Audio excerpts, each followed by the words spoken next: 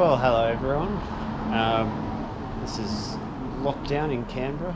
Surprisingly busy out here. It's the first nice day of the spring. It is the first day of spring actually. 23 degrees out here at the moment. I've got this Scott mountain bike which I took on the last bikepacking trip. I've had a little bit of damage to the chainstay there. But it's got an 8-speed drivetrain, and I managed to wear out a chain in a single trip of 350k or so, which is that last bikepacking trip. So I'm wondering if I can upgrade this drivetrain on the cheap, because this is not an expensive bike and I don't want to spend too much on it. So what I'm thinking is I might just try and put a 9-speed chain on here. I've heard that it can work. What I've read is that it just improves shifting a little bit because the chain's a little narrower. If I just grab the chain checker, we'll just pop that in here at the moment. That's showing, it's past 0.5. There you go, it's at, well, it's almost at 100% worn. I'm not going to change this cassette, I'm just going to stick a 9-speed chain on here and see what happens. My only concern is with this front derailleur.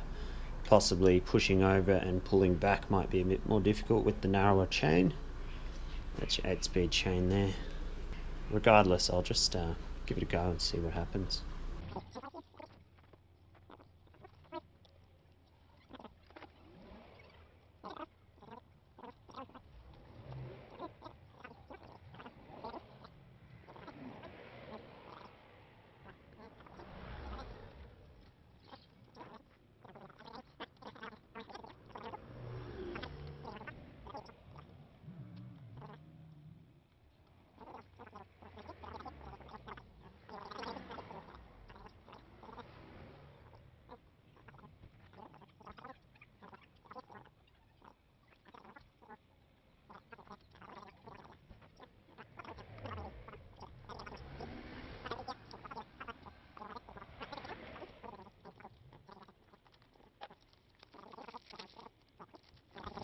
These have a lot more durability than the 8-speed chains.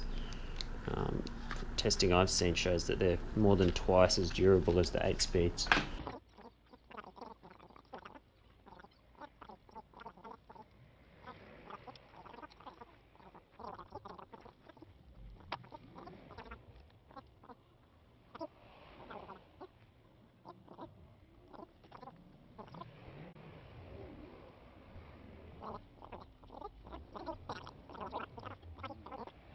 Alright, 9-speed chain on an 8-speed drivetrain.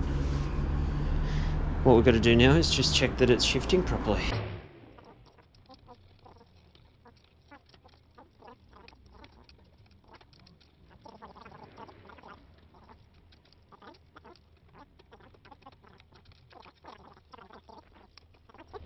Now the reason I didn't go for a 10-speed chain but for a 9-speed chain instead is because if this chain was any narrower, it would actually fit between the two cogs on this front chain rings. It seems to be shifting okay into most of these gears. I'm not too worried about it. I think that's going to work nicely. I'll give it a ride and see what happens. Alright, let's see how this shifts.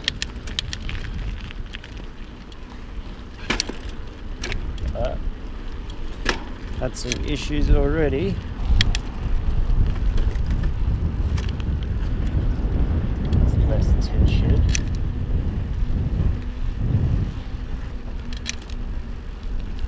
So what are we in now? Third, second, first. I'm in mid-range, by the way. Second. Seems to be shifting okay now that I've released some tension. About under power. Hearing a little bit of noise. Up into mid-range again.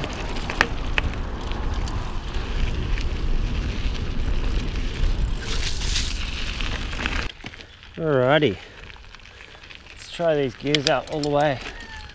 So I'm low range second right now, low range third, fourth, fifth. Oh, fifth struggled a little bit. I think it's got too much tension. Let's release a little bit.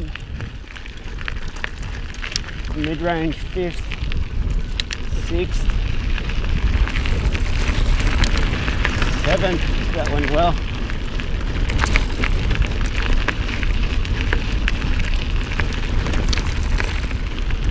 High range seventh. High range eighth.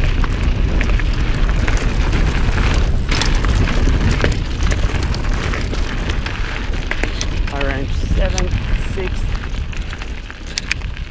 fifth.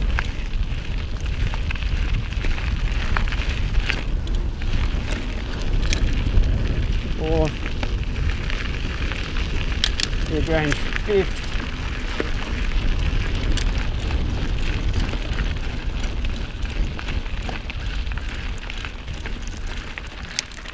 Mid-range fourth, third, second, low range second.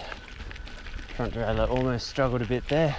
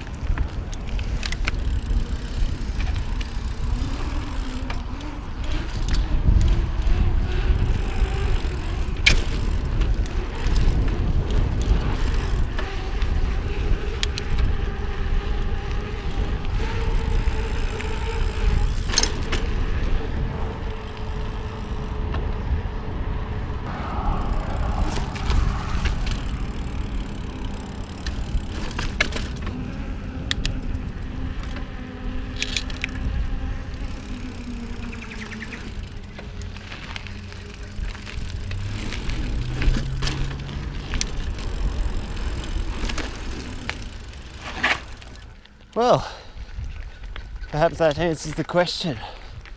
Can you run a 9-speed chain on an 8-speed drivetrain? I think you can. Bear in mind this bike was already having minor shifting issues, even with an 8-speed chain, because that hanger was a little bent. But the shifting's pretty good now, even with the 9-speed chain. So there you go, bit of extra durability on the chain.